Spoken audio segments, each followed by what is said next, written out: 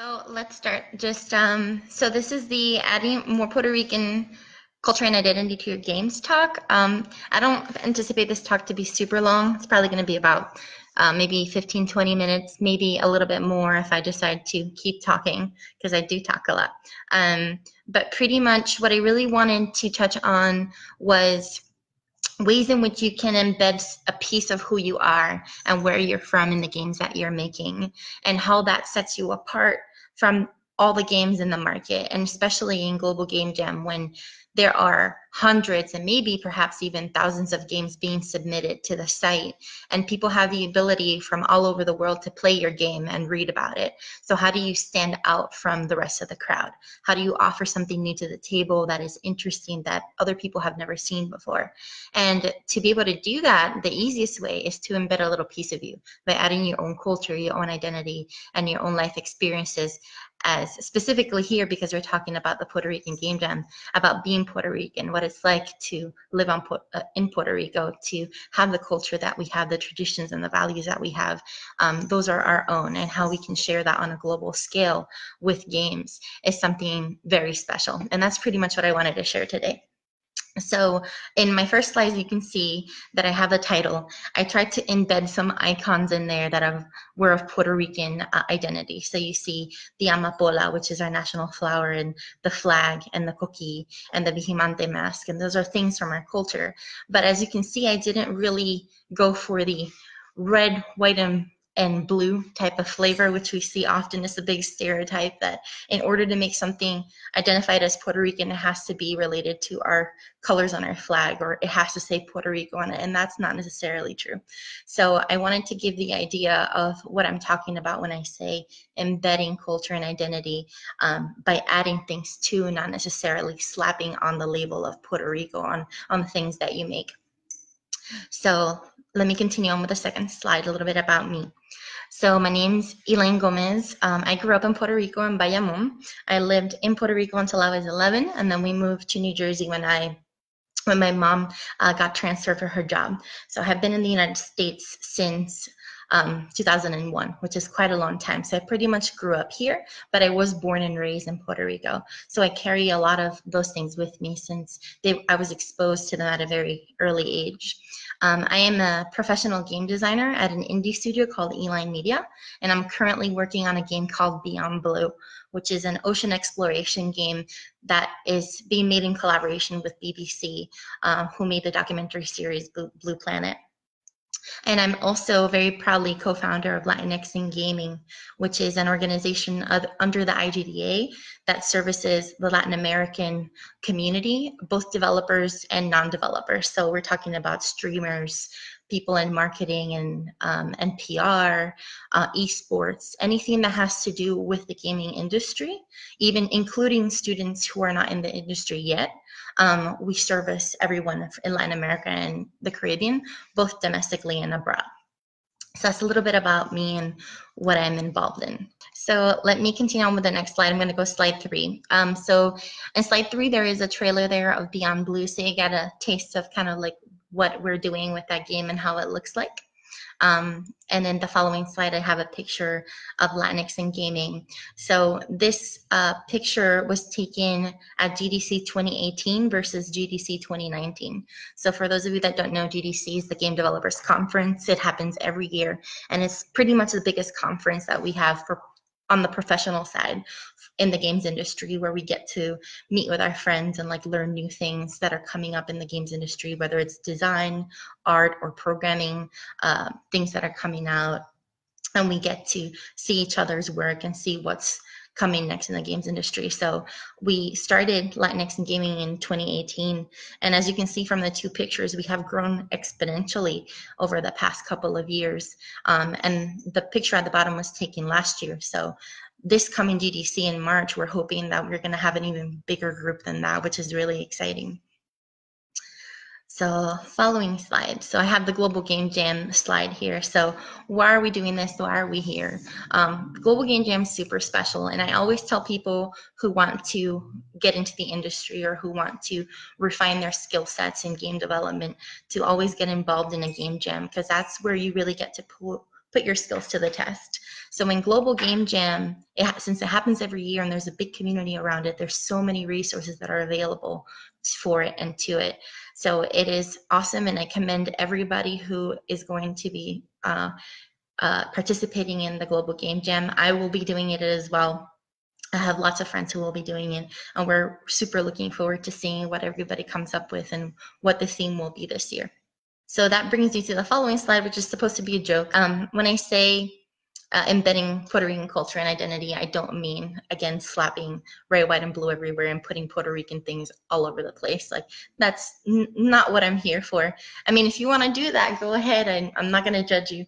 But this talk is not about that. It goes beyond that. It goes about the values that we can transform, and analogies that we can make in game design and game development, from music to art, to game mechanics themselves, how we can create fluid and organic ways in which we can tell stories and also embed culture. And that's really what I'm trying to get at with this talk. So in my following slide here, I have why add culture and identity to your game. Why is that important? Why does that matter? Why are we putting politics, quote unquote, into the games that we make? That's a big question that people always ask me. It's like, why is that important? Why do we need to service minorities? Why do we need to have diverse characters in our games and things like that? So those are questions that people have. And all I can say is that adding culture and identity to any project, whether it's a game or whether it's a book, whether it's a movie, any type of media, what you're doing is reaching out to people who don't really have as big of a voice, unfortunately, right? So there's only a few million of us in the world, Puerto Ricans, and we have so much stuff going on our island. And I think that in order to bring awareness, in order to on a global scale, tell people our stories and what's happening to us and how we're resilient and how we are as a people, the most awesomest ways that we can do that is with games.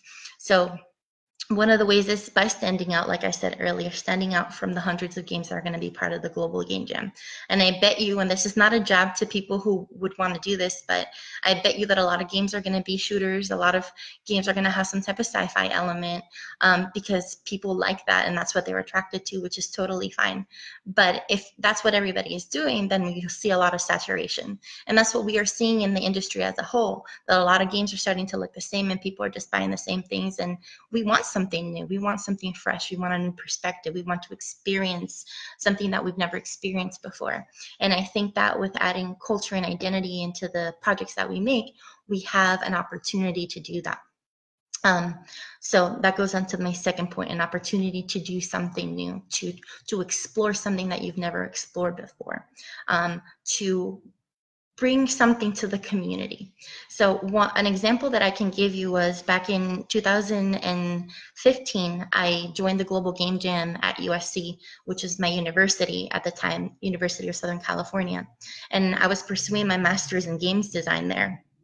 And the theme that year was ritual, and that was a really difficult theme because a lot of people went super literal with it. So they literally did rituals like satanic, like witchcraft rituals, and other people didn't know what to do, which happened to be me. I had no idea what I wanted to do, but I decided to do something with salsa. So it wasn't really a game, it was more of an experience, but we put on salsa music, and I used motion detect sensors because I was working a lot with Arduino and processing. And we use these motion sensors, and we put them on a speaker. And anytime somebody would walk by or move around that motion sensor, the music would play. And pretty much what was cool about that was that I brought salsa into a room that people don't really hear salsa, right? Because it was in California, and a lot of my classmates were not Latinos. So them hearing salsa for the first time, or them hearing it at all in that space, to them was like, well, that's really cool. Like I don't really listen to this unless I'm going to like a Latino restaurant. And I brought that flavor to the room, and it created like a different type of environment. It was super lively. People were just watching people dance. And even if it was just silly dancing, even if it wasn't salsa at all, it was just funny and really really nice to see people engage in different ways with the experience that I made. And it just created something new and fresh that people were not expecting. So that's the type of stuff that you can bring to the table when you decide to use culture and your own identity in making your games. And another thing is to be inspired to expand it to a full game. So for some of you may know, some of you don't, but games, for example, like Surgeon Simulator started from a game jam, and it was something funny that he decided to expand, and now it's like a whole genre of simulation games that were birthed from that. You have like Goat Simulator and Truck Simulator that I feel were all came down the line because of Surgeon Simulator. So you really have the opportunity to really make an impact and make something way bigger than you would have thought just because you decided to explore a new idea. So how do we add culture and identity to the games? So I looked over the Global Game Jam diversifiers list, and I tried to pick some that I thought were good additions to, or at least good segues to trying to bring culture and identity. So I'm going to outline those a little bit in the following slides. But I think that is a good place to look first. See what kind of diversifiers Global Game Jam has already provided, and see what you can do to stand out and embed a little bit of Puerto Ricanness in your game. Another one would be to explore some issues on the island that we all know, that we are all super aware of. So I'm going to expand on those a little bit later. And then the third thing would be to focus on something very specific about your game. So whether that is art, an art style, or embedding certain art assets, whether that is choosing instruments specifically that are from Puerto Rico and choosing a music genre that will add that flair of culture in, is another way to do it. Making a specific mechanic that creates some type of an analogy to the culture, or adding Easter eggs. And I have examples of games and projects that I have seen, including games that are not made by Puerto Ricans, but I wanted to give you some examples of how those things may look like inside a game project. So let's look over some Global Game Jam diversifiers that I thought were pretty cool. So the very first one, and I actually put up the link there as well in the slide so that you can take a look at the list in case you hadn't seen it before. But the first one that I thought would be really good to add a little bit of culture and identity to would be a kind of cooperation. So that diversifier was sponsored by Sony. And it says, I'll read it here in the list, it says that you should create a cooperative multiplayer game that encourages collaboration and kindness.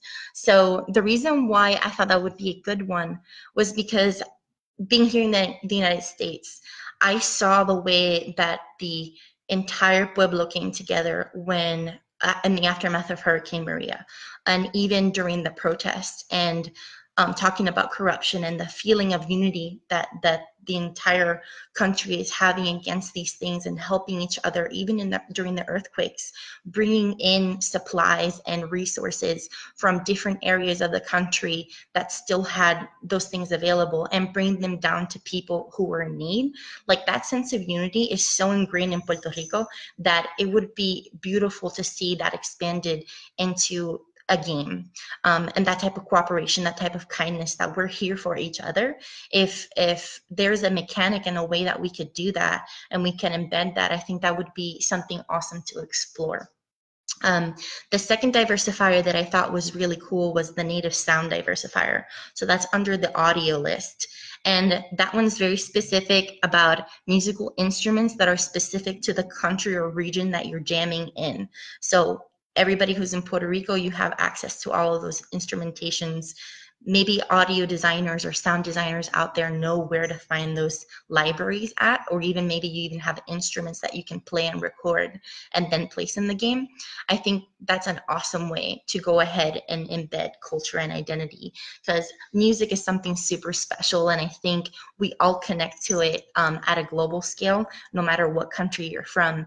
Music is so special, and it really brings people together, regardless of what language you speak or where you're from. So I think adding a little bit of a flavor from salsa, merengue, bachata, even though it's Dominican Republic, we still have it a little bit on the island, bomba en plena. There's so many things that you could add music-wise and audio-wise that I think would be special and different than what other people are going to be focusing on. The third one that I thought was really interesting was preaching to the choir, which is also an audio diversifier. And this one is to get 10 people to sing, and you place that track in your game. So the first thing that I thought of when I read this diversifier was the Bomba en Plena songs that we sing during Christmas time. And I'm not gonna sing it because I'm not gonna embarrass myself, but we have that call and response, and everybody knows them, and everybody knows exactly what to do when anybody starts singing it.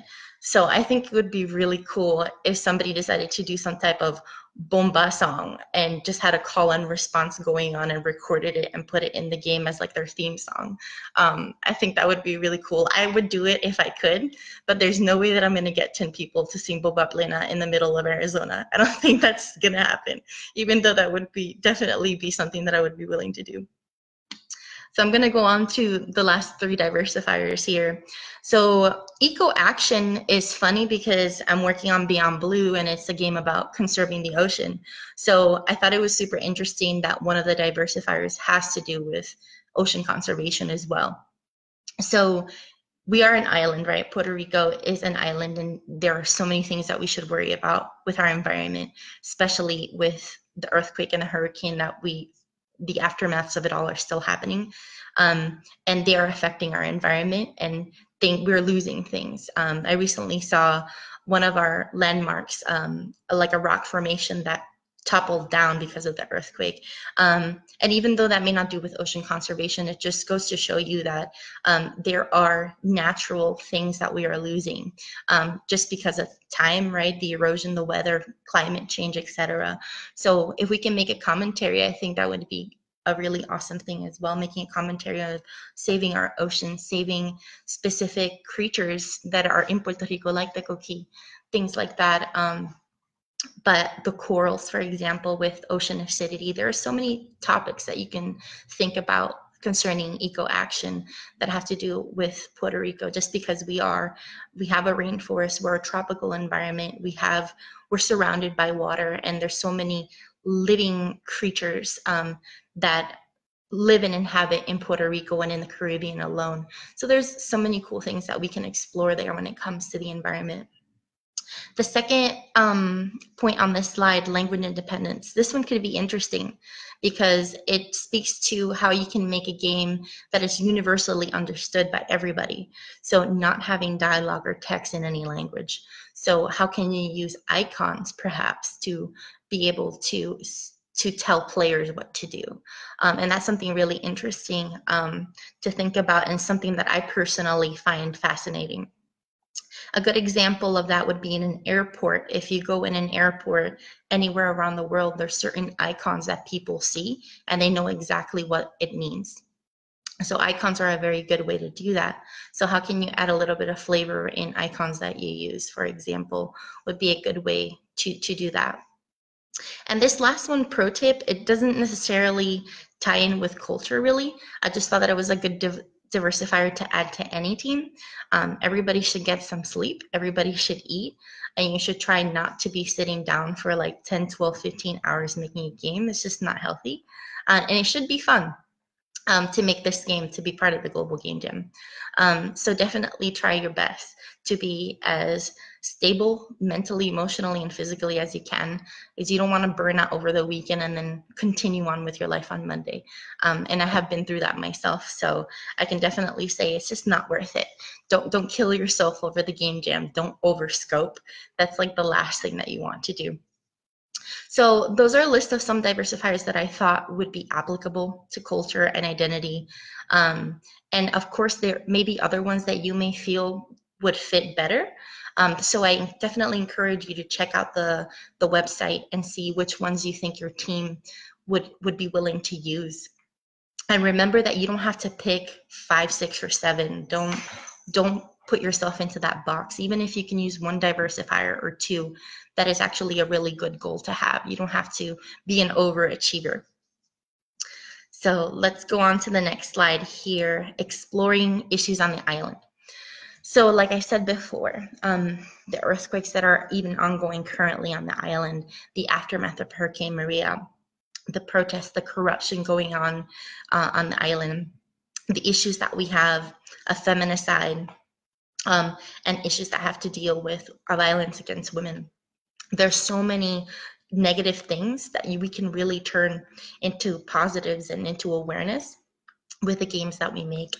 And I have some examples about some key negative situations that have happened in the world, where developers have taken those situations that have turned them into really positive and impactful game experiences and just games in general.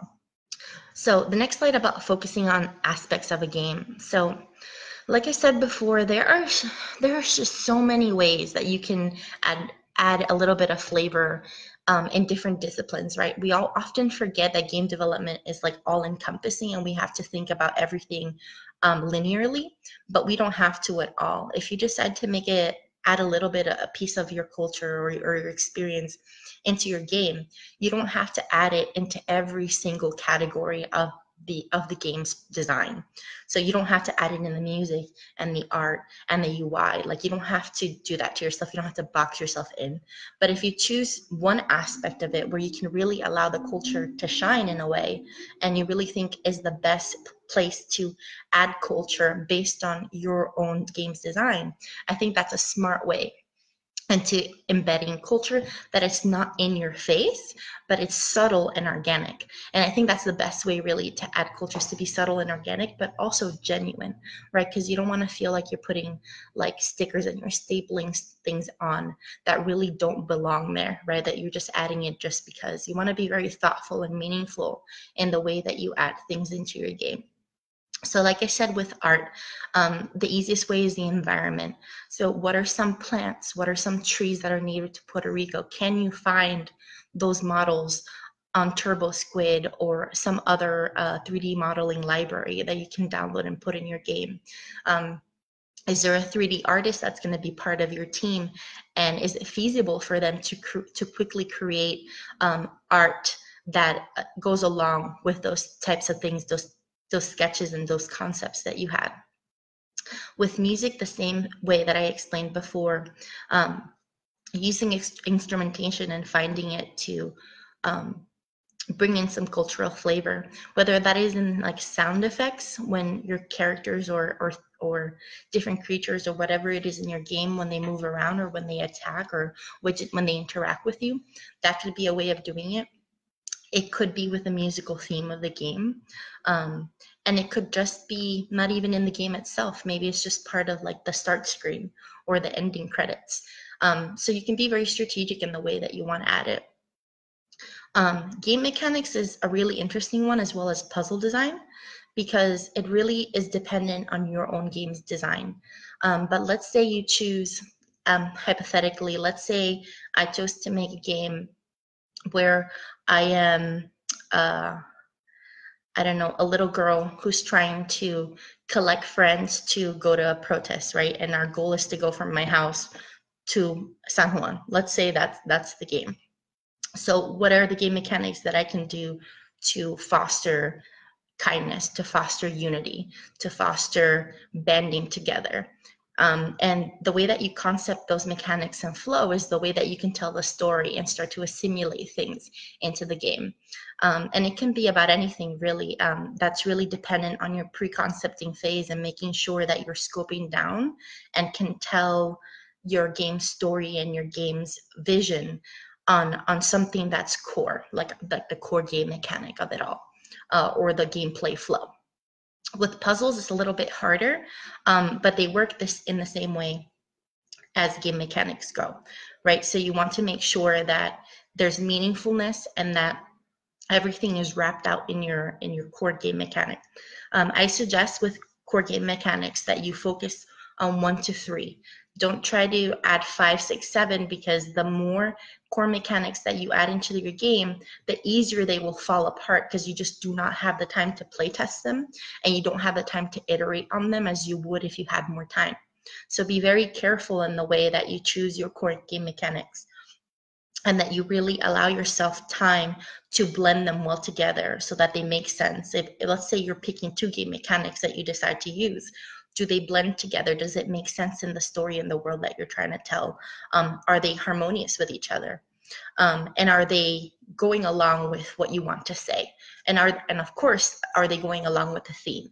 You're not bound to the theme per se. You don't have to do it. It's optional. But I definitely do encourage you to stay aligned with the theme, and try to see what you can get to with a constraint. And then the last thing here that I had were Easter eggs. So with Easter eggs, they're cool because you can place them anywhere and they don't really necessarily need to belong, quote unquote, but it's a little like surprise that you can give to a player. And if they're also from the same culture or they understand your reference, they feel really good and rewarded when they see that. So let's say you have a 2D platformer game, you end up opening a treasure chest and out of it comes something like an empanada, right? Like that would be funny to us, right? But it's definitely that little touch of like cultural like surprise that you don't necessarily have to put in the player's face, but it's something cute that you can add to bring a laugh or bring about some type of positive emotion from your player, right? And of course, don't let it be completely out of the blue. Like if you have a game where you are shooting at things and it's all sci-fi and everything looks a certain way, and then all of a sudden you have a 2D pixelated empanada, that's not going to make any sense. So make sure that you are that you practice good judgment in the way that you are bringing things into cohesion when you are designing them. So the following slides are just a few references that I have of those games where I thought they really embedded culture, or they used some type of situation in a positive light. So the very first example that I have in my slide deck is what I call protesta craft. It doesn't have a name. It's something that floated around Twitter during the Puerto Rican protests, but somebody decided to construct this like Minecraft replica of Viejo San Juan, and they had like little jibaros, and they had the umbrellas that are in Viejo San Juan, one of the avenues, and they have like a pile of fire with the American flag burning. You don't have to go that negative, but it was amazing to see that somebody decided to do that in Minecraft style, and really make a commentary on the protests and what was going on. So I thought that was a good example of how culture and identity and something that was going on the island really transferred into digital space.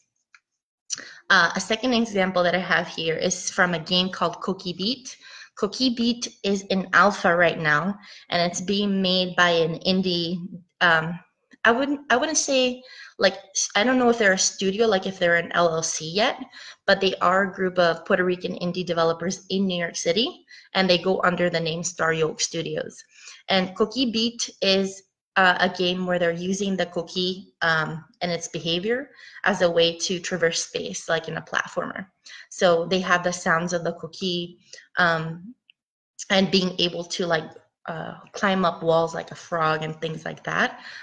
They're using all of those different characteristics of a cookie and the sounds of it to create their game. And what I thought was really cute and really sweet was that just like in some 2D platformers where you have a checkpoint, the developers decided that every checkpoint would be marked by a Puerto Rican flag in the style of their game. It's like a 2D kind of 8-bit style game. So it was really sweet that they were able to embed those types of nuances in the game without being super in your face. The music is also very like, not like salsa, but it has a little bit of flair in there because it's a bit of a rhythm game. So to them, audio and music was very important, as well as the dialogue, the things that are being brought up by like your guide or your helper in the game. Words like mija, words like dale pa'lante boricua, things like that are being brought up in the dialogue and tutorialization of the game, which I thought was really cool. Another example here that I have is of a game by a studio called Raindrop Games. And this is an indigenous game, so I am very interested in Taino culture and ways that we can figure out how to digitize Taino culture and use interactive media to bring global awareness to the tribes and that are currently actually in Puerto Rico. And Raindrop Studios made a game called Arrival Village Cacique. and you're kind of like in a village. It's like a resource type of game where you collect resources and you create things. You construct bohíos, you construct bates, you construct different things, and you collect resources around the village. And this game is a bit simpler, but it also speaks to some type of cultural artifacts in Puerto Rico. So the petroglyphs in Tibes and in Caguana, which are both ceremonial parks in Puerto Rico, using those drawings and those petroglyphs and transferring them into the UI of the game is something that they wanted to do. Of course, this game is way out of scope. It's more of a long-term project, but you see some examples of the way that they were able to bring some Taino culture from Puerto Rico into the game's design and into the drawings and even the color schemes of the game. Another example that I have here, I'm not going to play it, but it's somebody made, is trying to replicate Puerto Rico inside Minecraft, and they're like building pretty realistic, like dimension-wise, constructions of San Juan, Ponce, Caguas, Cataño, like all these different towns, and they're constructing them inside Minecraft, and they're trying to be realistic with scale and placement of where the roads and trees and like the coastlines are and everything, which I thought was super interesting.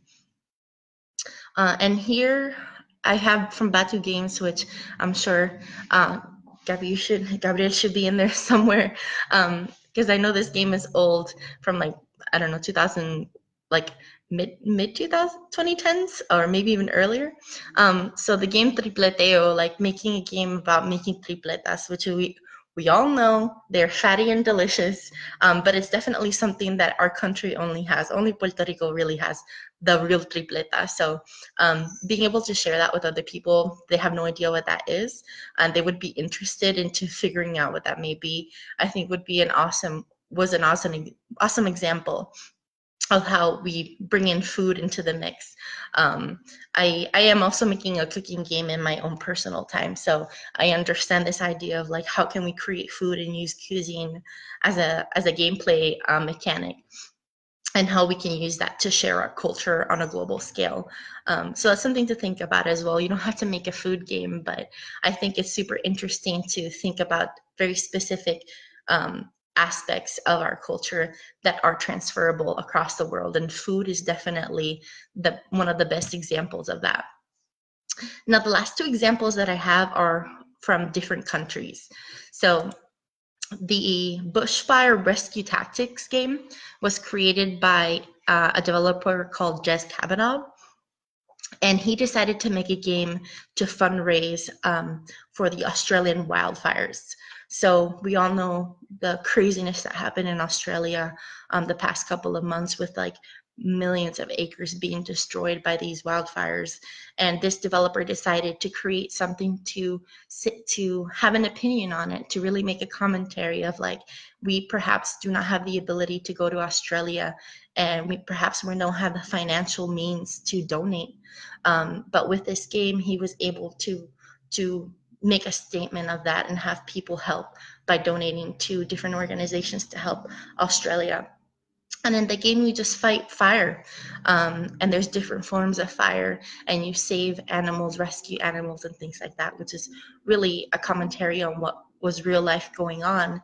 And even though it was a tragedy, and even though we all felt it all across the world, he was able to do something about it that was really impactful and really positive. So I thought that was a good example of how we can take a negative situation going on a global event, right, and make it into an interactive form that people can experience and be able to validate in a different way, other than just talking about it on social media. And the last example that I have, which is a few years old, by a Palestinian game developer, Rashid Abdullah, he created a mobile game called Layla in the Shadows of War. And this game is a bit sad because it touches upon war violence and the way that it affects families, especially children. So you play this game and it's a father trying to find his daughter. And it is dark, it is sad, but it's again another very negative experience, negative world event that somebody used to really bring awareness and talk about. And he was able to bring this game to different conferences and conventions around the world, and people played it. And a lot of us game developers really felt for what was going on in Palestine and still goes on in Palestine in the Gaza Strip. And it's a very simple mechanics-wise game. It's just a side scroller, and you jump and you navigate. That's all you do. You don't collect anything because the subject matter is somber. So it's really about seeing what's in front of you and proceeding from point A to point B. But I really thought it was a good example, again, about some things that we have been suffering in the island that are very raw, that are very real, and that are sad. But we can use them in interactive media as a means to really break it down and tell people our story, tell people a story of the island and the resilience of our people, because that's really something that we should be proud of, is the way that we are able to overcome adversity. Even though people may not be there to help us, we help each other. So I think that's something that we should think about. It doesn't necessarily have to be putting a cookie in our game, or the Puerto Rican flag, or artifacts or music. It doesn't necessarily have to be that, but the whole analogy, the whole idea, the whole thought processes and perspectives that we have as a people, we can definitely weave that into our game mechanics, into our puzzle designs, into our storytelling, to really bring about some different, unique, and new perspectives in games that are definitely needed and are much appreciated when you put them out there for people to experience.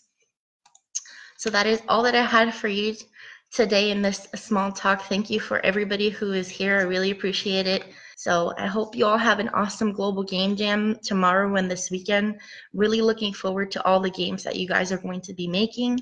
And please follow me on Twitter. I'm Chulatastic on all social medias platforms. So send me the links to your games. I want to see them. I'll boost them on my social media. Feel free to reach out to me if you need like feedback on like game design mechanics and flows, even UI UX design. Like, I'm here to help.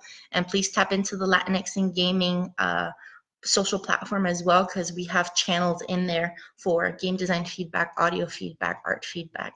We're there to help you out. So enjoy and have a good one.